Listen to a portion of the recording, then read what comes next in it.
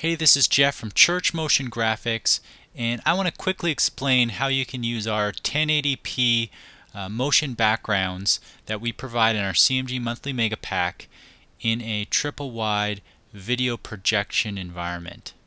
Okay, so here we are in ProPresenter, and I have all my media in the video bin here, and as you can see, it's all scaled to the triple wide screen setup. It's very long.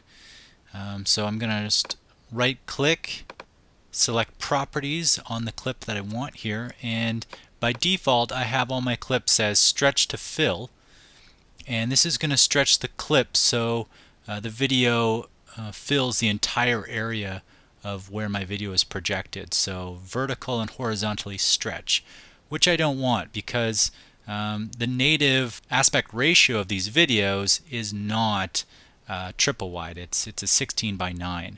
So instead, the scale behavior that I want is scale to fill, which will scale the videos horizontally and then crop off on the top and the bottom what goes over that limit there.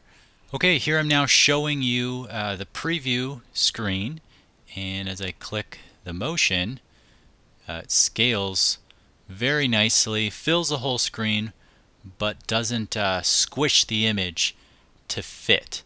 Now here I'll just go back and change it to stretch to fill, and you can see the difference. See how that's stretching and really messing up the image there. Okay, so that's how you use our 1080p motion backgrounds for your triple wide video projection environment.